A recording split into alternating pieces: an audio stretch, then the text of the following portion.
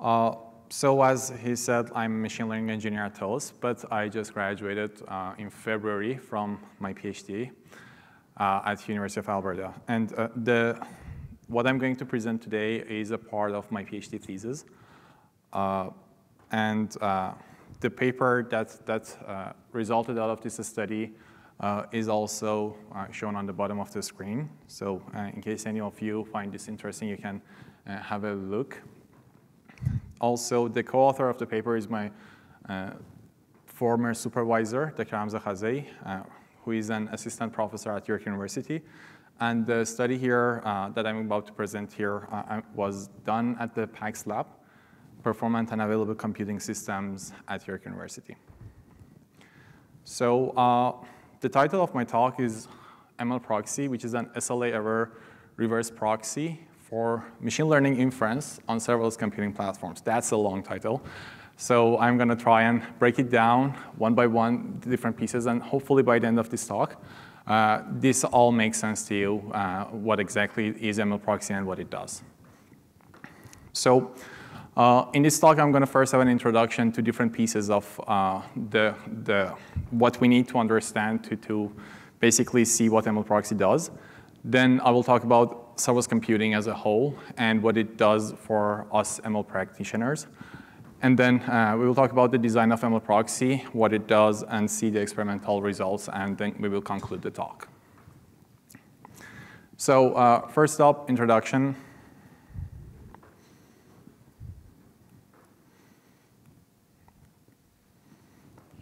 And it stopped working.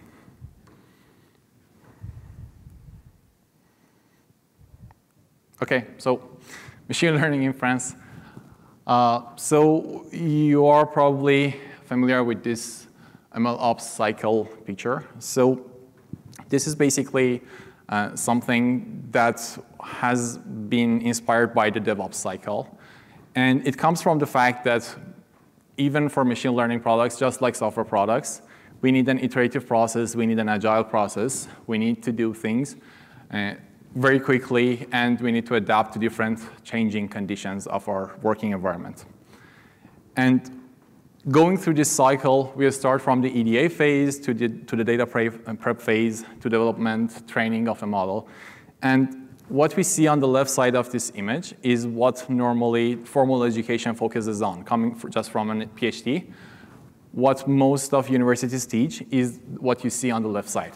But equally important is the piece that you see on the right side, which is reviewing the code that you've done. You don't want to make a mistake that's going to cost the company you work for a couple of millions of dollars. And then you want to deploy that. You want to put it in production, have it run some inferences, monitoring the results, and then going back to improving your process overall. So in this talk, what we're going to talk about focuses on the deployment and inference phase.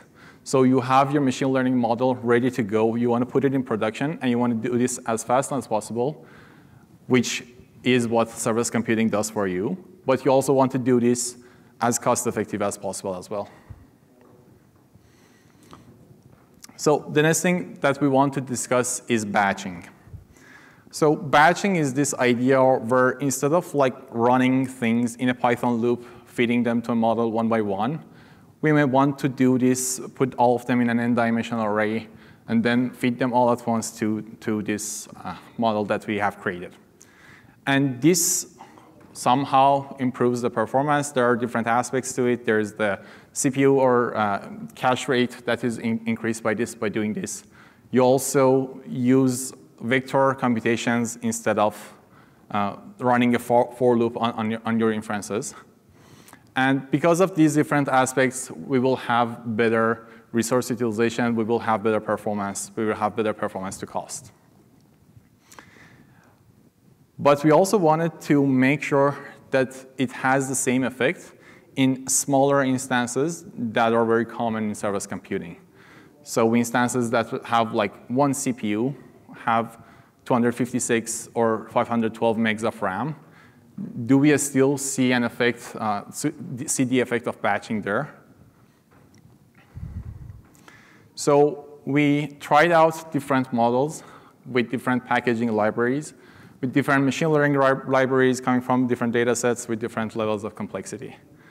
And what we did was we tried different batch sizes, and we measured the response time on a serverless platform.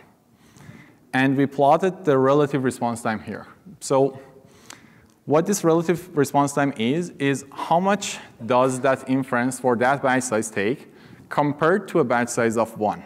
So if you have, so in perfect conditions of linear baseline that we have there, if a batch size of 1 takes X amount of time, a batch size of 10 takes 10X amount of time. And it scales perfectly linear. As you can see, different types of models react differently to batching. For some models, for more complicated models where we have like image recognition or classifications, the bigger models, we don't see a lot of benefits from batching requests together because the model is big enough to fill up the cache, probably. Cache of the CPU or many other things. But in cases where we have lower to mid complexity in your more classical machine learning models, you will see that batching makes a lot of difference because in those cases, running the Python for loop, the Python for loop itself is a big portion of the calculations. And so as you can see, different workloads have different responses to batching. So any methodology that we use to do batching in production needs to be adaptable to the kind of workload that is running under. Another way to look at this is by looking at relative time per inference. So if a batch size of 10 takes X amount of time, we can deduct that each of them probably took X over 10 amount of time.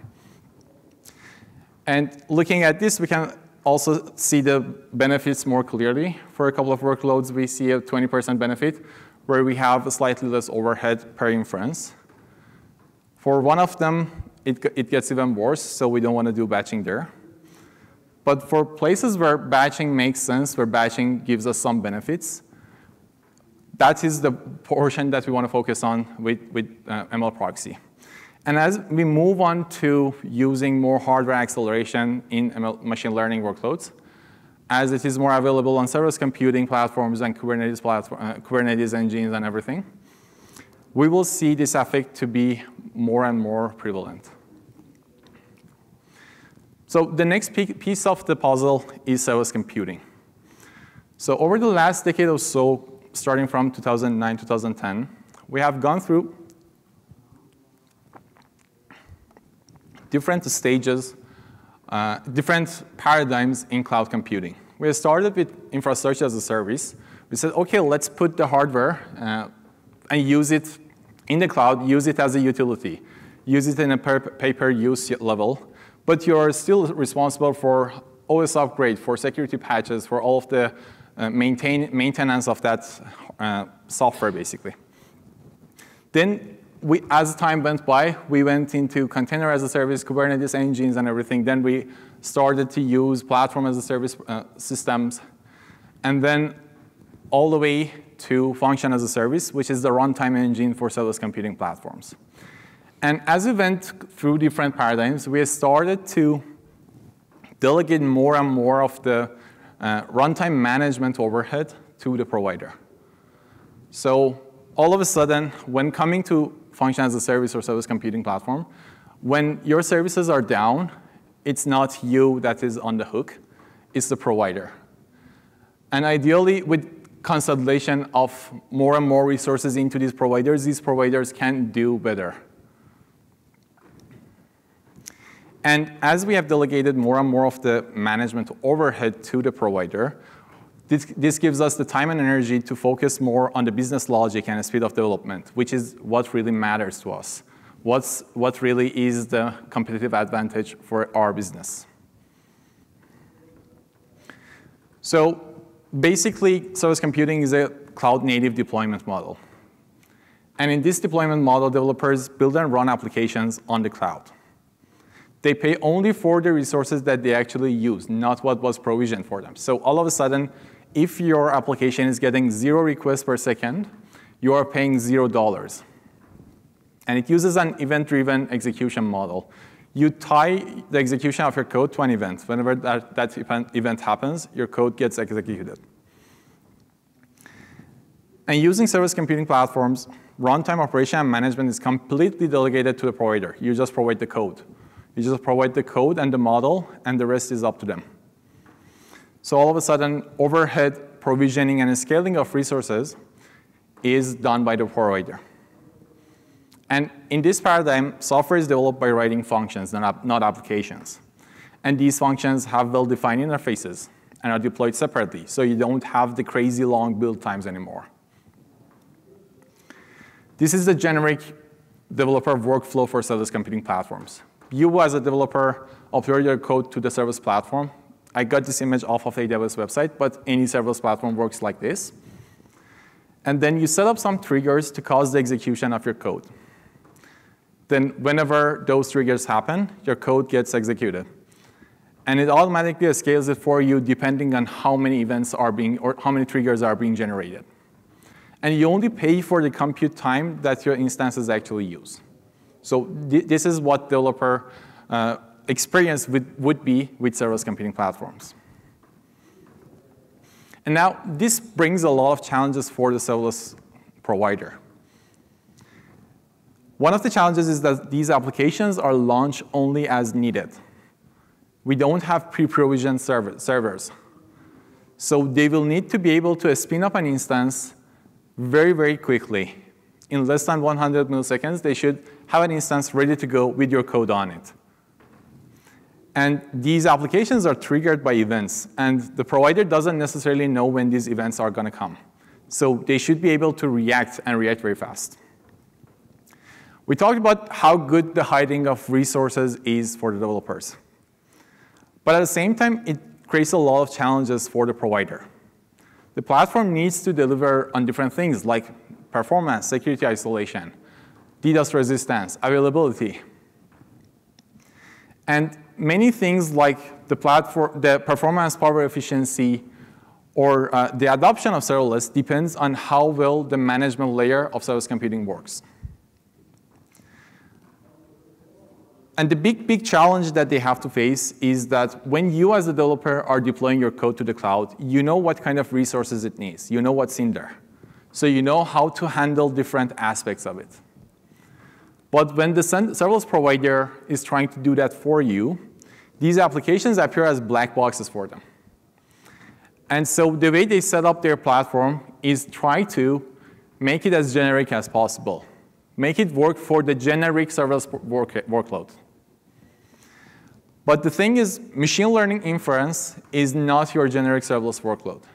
These applications are very, very different from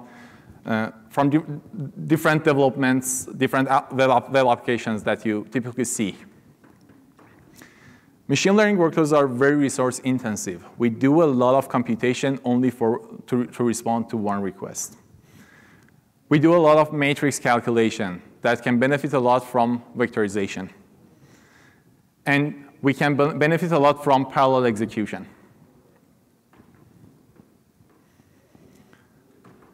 So one of the big differentiators between different serverless computing platforms is how they handle auto-scaling, which can also be one way to integrate batching into these platforms.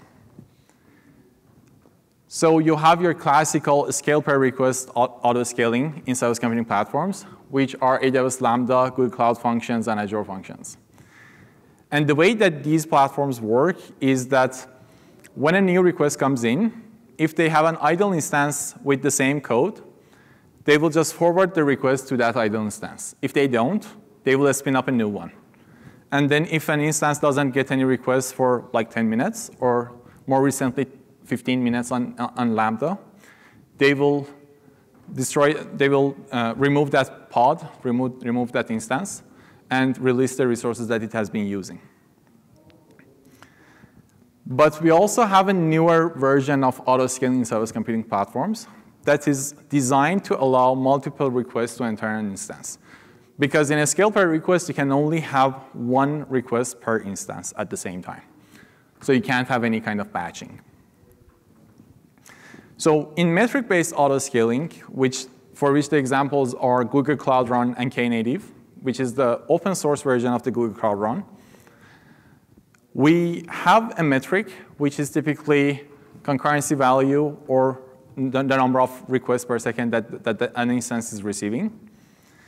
And the way that platform handles auto-scaling is by changing the number of instances to accommodate for that number of target concurrency value that you want. So if you want your concurrency value to be close to 3, meaning you want 3 concurrent requests to be going to an instance at the same time, you will set it to 3, and it will change the number of instances trying to accommodate for that. And the third version is the classical resource-based auto-scaling, which is CPU-based or memory-based settings that you can set, basically using the auto-scaling features of Kubernetes. So you set your CPU target utilization to 80%, and then the instances will change, the number of instances will change to accommodate for that. And to clarify, when we talk about concurrency value, this is what we say. Basically, concurrency value is the number of concurrent requests that the instance is working on at the same time. So when you create an instance, concurrency value is 0. And then a new request comes in, concurrency value goes to 1. Let's say another request comes in, concurrency value goes to 2. Then you respond to the first one, goes back to 1, and so on and so forth. And the effect that concurrency value does for you, ideally, is to reduce the number of instances that you need, to reduce your cloud bill. Because all of a sudden, if you have 4 requests, you can forward 3 of them to 1 instance and reduce the number of instances that are created for you. And ideally, if it doesn't take as much to work on those 3 instances, you'll be able to save on your cloud bill. But the issue here is that we tried this methodology for machine learning, and it didn't work. And the reason was that the way these platforms were set up is, yes, they allow multiple requests to go in, but they are still queued at the target. The instance still works on them one by one. So 3 requests takes 3 times as long. And so this doesn't save you money because you have less number of instances, but you're running them for a longer period of time. And it is not quite the batching that we talked about. And this brings us to the motivation for MLProxy. So the motivation is that serving machine learning inference on the cloud is still one of the key challenges when we talk about productionizing machine learning. And previous studies have shown that service computing has very poor performance to cost ratio for machine learning workloads.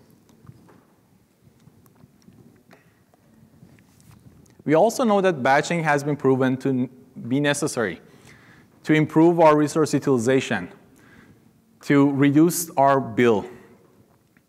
And it is not currently supported by the current generation of service computing platforms. But batching, especially for low to mid complexity models, can reduce the processing overhead significantly. And as we have more and more hardware acceleration, we will see more of this effect. So what is MLProxy? MLProxy is designed to be something like an API gateway. So in your typical service computing platforms, you have an API gateway that sits in between requests that are coming in and the service platform itself. And the API gateway is responsible to translate those requests into API calls for the service platform. MLProxy is designed to be something very similar that can be later on be as an add-on to those API gateways or replace them. The way that it works is it receives the requests coming in from the clients. It batches them together. It allows for some time for requests to be queued up, then sends these batches to the upstream service computing platform, receives the batch response and sends out individual responses. And while doing that, it also has a smart monitoring component that monitors different response times for different batch sizes, so that it can accommodate for the way that different workloads react to batching.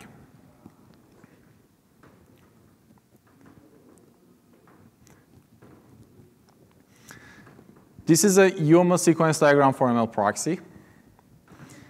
So when the first request comes in, the MLProxy talks to the smart monitor, gets the estimated latency for the upstream serverless computing platform, then calculates how longer it can hold on to this request before it really needs to send this batch out. Then ideally, you would have more requests coming in. And this is before any timeouts happen. And you reach your deadlines. Then these requests are queued up. And then we have the timeout or queue full event, or the time coming in. And when that happens, MLProxy sends the batch to the upstream serverless computing platform. And it records the SRT, which is the serverless response time here, along with the batch size, so that it can use that to adaptively estimate the response time of the platform for future requests. And you can set an absolute maximum batch size manually, depending on your memory constraints. So for example, you may know that if I give more than 10 requests to this instance, it's going to crash. So that's your absolute maximum. And the timeout is automatically calculated to make sure that the deadline is reached for the oldest request. And the deadline is set by the developer. You set your 95th percentile deadline, and the platform, MLProxy, tries to accommodate for it. This is what we call the high-frequency queue scheduler algorithm. But the idea is really simple. Just when the first request comes in, start a timer. Then for each request coming in, estimate how long that batch is going to take and how much longer you can wait for new requests to come in. And then when you run out of time or your batch size is full, send the batch to the platform. And in doing so, it estimates the upstream serverless platform response time adaptively. So as you know, public cloud is not known for its consistency over time. During the nights or weekends, usually your code runs faster, and it automatically adjusts to that. Running in parallel to that, we have a low-frequency dynamic batch optimizer, which is inspired by the TCP congestion protocol. And what it does is just run an additive increase, multiplicative decrease on the batch size. So if all is well, SLO is smooth, I don't have too many timeouts, increase the batch size by some incremental amount. If there are too many timeouts, or the response time surpasses the SLO threshold that you set, the service level objective, the 95th percentile that you set, then decrease the batch size while multiplying by something like 0.8. So this brings us to our experimental validation. We ran our experiments in an academic OpenStack cloud on a Kubernetes cluster. And we ran this on an academic cloud because the government of Alberta provided to us for free. The usable resources were 27 virtual CPUs, more than 100 gigs of RAM. We used some of the most well-known machine learning libraries. And all of the code for this is open source, all of the experiments, everything. So you can look at it for yourself. For the serverless platform, we use Knative installation as our sample serverless computing platform. And as you know, Google Cloud Run is a managed Knative. So it runs the same code. But the methodology here can be applied to all different serverless computing platforms because all of them have the same lack of support for batching. We defined our service level objective as the 95th percentile of response time over a period of 1 minute. And we found this to be a more preferred way of expressing the client needs, because most of us care about the tail latency. That's what changes the client's satisfaction level a lot. And when we say anywhere SLO miss rate or SLO miss, we mean that in that window, the 95th percentile of the response time has gone beyond our set threshold. And everything that I just said is adjustable and configurable in the code. We used 3 different real-world patterns. And basically, what these patterns are the number of requests per second that we apply to the system over time. And all of these were done over 2-hour periods. So this is the results of a sample experiment. So we applied the shape you see on the top right to the platform. And when looking at the 95th percentile of response time, the blue line represents the result when we have MLProxy, and the orange line represents the result when we don't have MLProxy. As you can see initially, with lighter loads, MLProxy is increasing the response time. And the reason is that with lighter loads, your queues, your batches are not filling up. You're sending 1 or 2 requests at a time to the upstream service platform, but you are waiting for some time to trying to queue requests together. So because of that, we're adding to the end-to-end latency. But at the same time, we make sure that the 95th percentile doesn't go beyond the threshold. But when the load increases, we all of a sudden see the benefits of batching requests together.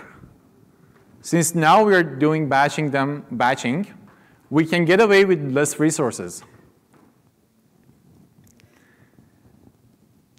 On the right, you see the number of containers. The blue line is when we have MLProxy, and the orange one is when we don't. And as you can see, when the load goes higher, the 95th percentile goes beyond the threshold that we set. We will see red alerts in our dashboards. And at the same time, we are paying more for those resources. But with batching, since we're making better use of our resources, we can have better 95th percentile while at the same time paying less. And to do that, we need to batch requests together. And the average batch size on the right shows that effect to you. So as I said, initially, since the load is light, we see the timeout happening too often. And the average batch size is very small. And we don't get a lot of benefits from batching requests together. But as the load increases, we see more and more benefits. The figure you see on the left is the complementary cumulative distribution function. But what it basically shows you is what portion of the requests, what percentage of the requests were responded to in more than this amount of time that you see on the bottom. So 100% of requests were responded to more than 10 milliseconds later. As you can see, MLProxy increases the response time for a lot of these requests. But where it matters is where you have the red dashed line, is where you set your SLO threshold to be. You want your 95th percentile to be less than that amount. And you will see that around that area, MLProxy does a better job. It has less SLO miss rate. And we tried this for different workloads with different traces, different SLO thresholds. And these results are all in the paper, in case you want to go deeper. So in conclusion, different studies showed that the current generation of serverless computing platforms have very poor performance to cost ratio. They are not cost effective. You will see blogs that talk about how they reduced their $27,000 per month bill to $200 just by switching from AWS Lambda to Kubernetes engines. We also know that batching is shown to be an effective mechanism to improve the cost effectiveness of our deployments for machine learning workloads. And as we have more and more hardware acceleration, this effect is exacerbated. We will see it happen more often.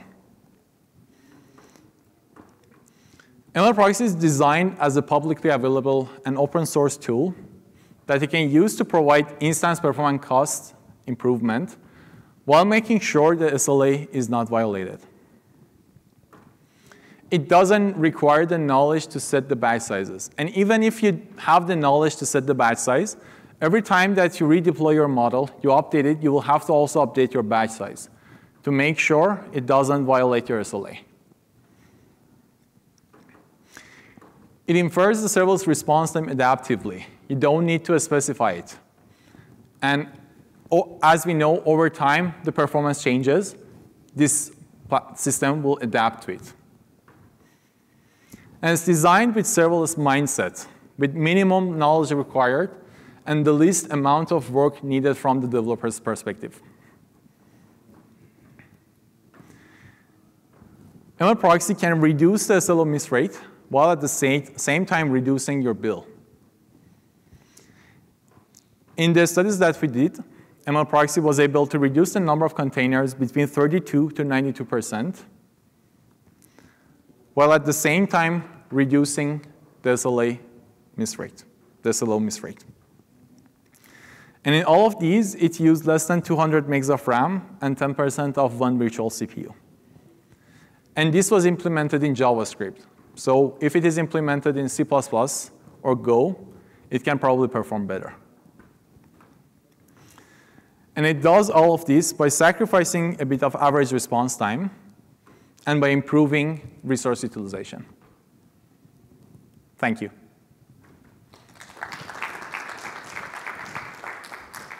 Service can only do one instance. In that case, do you still see some benefit to batch proxy or MLProxy, or is it just only when the service is able to do multiple requests at the same time? Thank you. That's a great question, and that's one of the limitations of the work. So the thing is, every benefit that MLProxy brings is by using batching. So if batching has no effect, or if it doesn't help, MLProxy can do nothing for that workload. So the focus here is on workloads where batching actually reduces the overhead, reduces the relative response time per inference, and then hopefully in those, MLProxy can deliver these results. Thank you. Just one follow-up question. You described the MLProxy algorithms and all that. If a practitioner wants to use it right away, where does one start? Is there a sort of package? Where does it get deployed? So the Docker container is publicly available. You can also see the code in this repository. OK. The second one. Thank you. Thank you. No worries. So in one of the results tables, it listed the sort of SLOs for the different types of models. And your SLOs, yeah, they're kind of in the range between like 200 to 1,000 milliseconds. And obviously with like a lower SLO, you need a higher like number of queries to have the batches actually be worth it. Do you see some kind of some value to batching when you have like sub 50 millisecond SLOs? And say your batch size ends up being, in general, like 2 or 3 or lower, or? Thank you. That's a really good question. So it really depends. There's no generic answer. But if your SLO is 50 milliseconds and your model takes like 45 milliseconds, then there's not much that you can do. Okay. So the most amount of cost savings from using MLProxy comes from the fact where we have more headroom, where the miss rate, where the SLO threshold is set to a higher number than to a much higher number compared to one request, or you can at least fit like a batch size of 3, 4, or 5 in there. Well, thank you. Thank you.